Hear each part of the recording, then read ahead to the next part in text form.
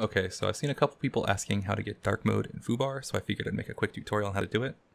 This is currently what my Foobar looks like in dark mode, and this is how it looked previously. So there are two ways to do it. The first way to do it is going to be using Columns UI. And so if you go to this URL, or I'll have it linked below, you're going to want to download the 2.0 version. And once you have that downloaded, you'll go to Foobar, you'll go to File, Preferences. Under the Components tab, you're going to go to Install, select your component, hit OK again. Then this is going to pop up asking you which UI you want to use, and you're going to want to use Columns UI. And if you have a custom layout previously, it's going to essentially reset it, and you'll have to remake it in Columns UI, which can be a bit confusing. But from here, you'll go File, Preferences, Column UI, Colors and Fonts, and then choose Dark Mode. And there you've got custom dark mode. Personally, I don't like using Columns UI though, especially since I already like the layout I have in the default mode. So what I'm going to do is uninstall this real quick, which will send it back to the previous mode.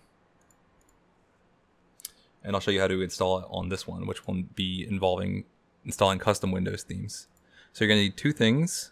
You're going to need Secure UX Theme from here, themetool.exe, and you're going to need a custom theme.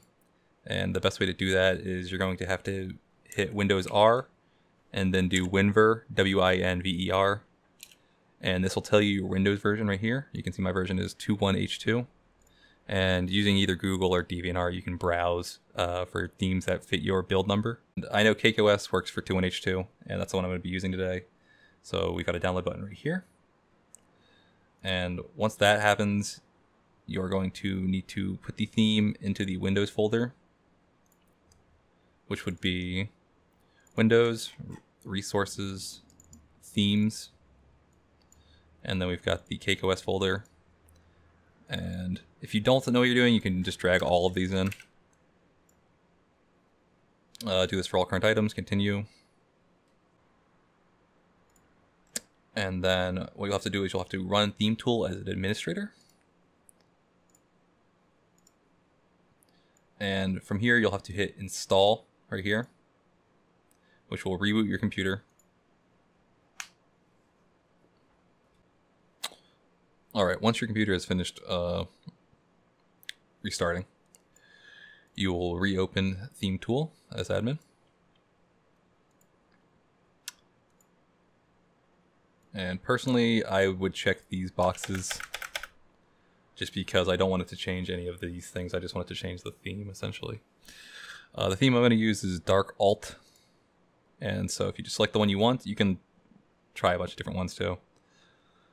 Just hit Patch and Apply, and wait a couple seconds. And you now have a custom dark mode.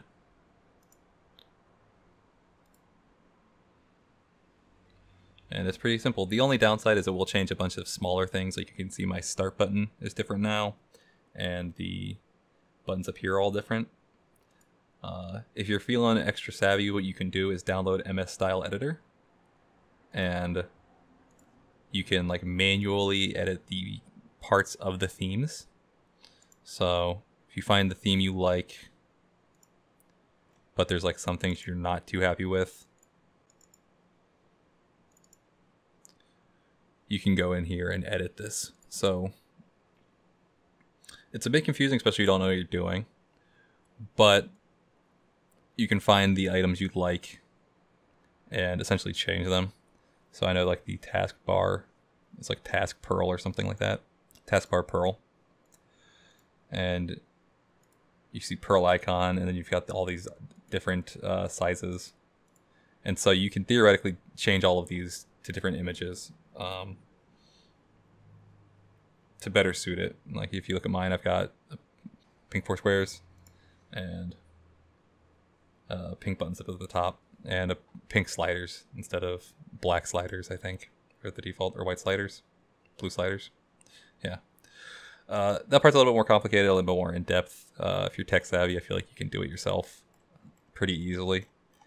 Well, maybe not easily, but you can fine tune it to better suit your taste, essentially. So yeah, that was my quick video. If you guys want a video on how to use MS Style Editor a little bit more in depth, you can let me know and I'll So I got to do that.